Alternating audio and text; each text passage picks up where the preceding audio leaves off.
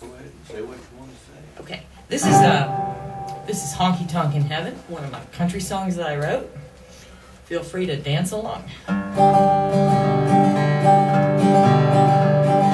gonna build a honky tonk in heaven, one that's open any hour, night or day, where the prophets come to sing and St. Peter does the swing, and angels tend and bar, God says okay. And when I build that honky tonk in heaven, God will say, son, you did well. I won't worry about a thing when Jesus shows up in jeans, and nobody can tell us go to, yeah!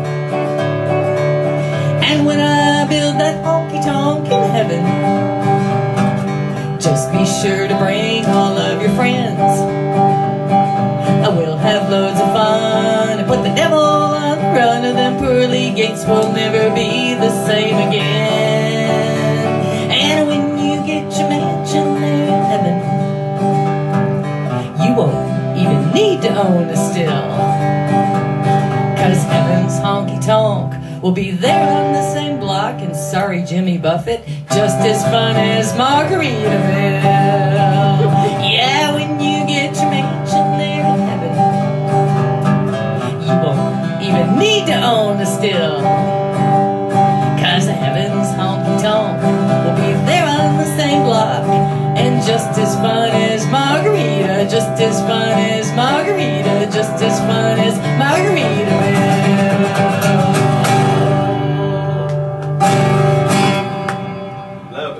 Thank you. And let me say, I'm a big Jimmy Buffett fan, so I really pondered over whether I should put that lyric in there, but it's just fun. It worked, and that song is fun. Yeah, yeah. Thank you. How did that come about? Well, my student Devin McCoy came in about 12 years ago to my studio, and he said, I want to write a song about a honky tonk in heaven. And I said, let's not wait till we die to write it.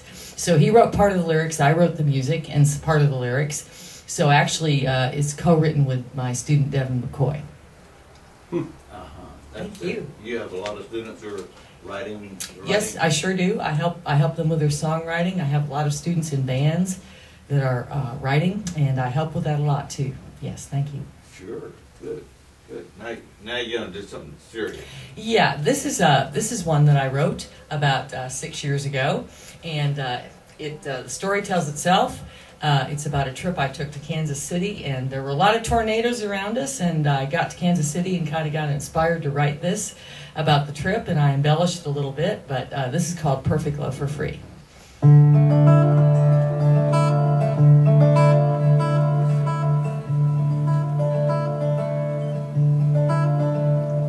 Cap Rock to Kansas City, we left at 4 a.m.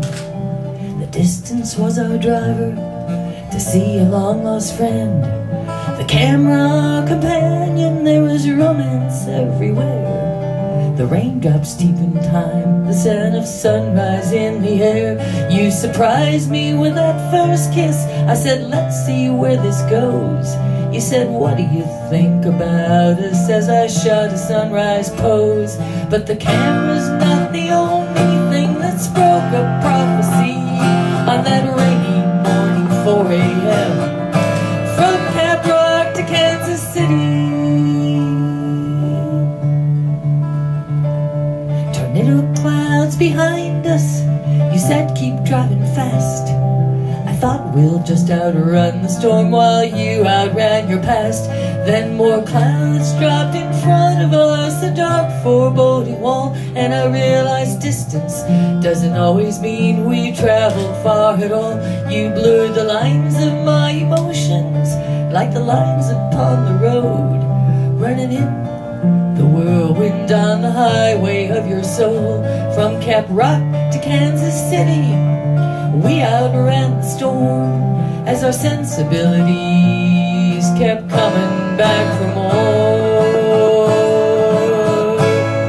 49 years of living, then you finally find the road, the unseen map you search for in your damning quest for love. But unlike rainbow colors or advanced geometry, from a tree. You can't analyze this paradigm. Why it's perfect love for free.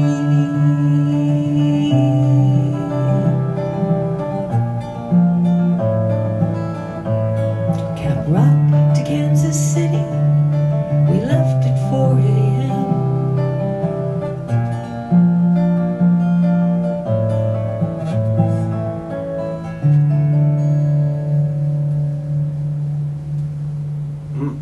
Wow, that's powerful. That's powerful. Thank you. Very, yeah. That's great. That was a storm. That was a storm. Yeah. I can do wonders with this. Wonderful. Yeah. All right. All right. All right.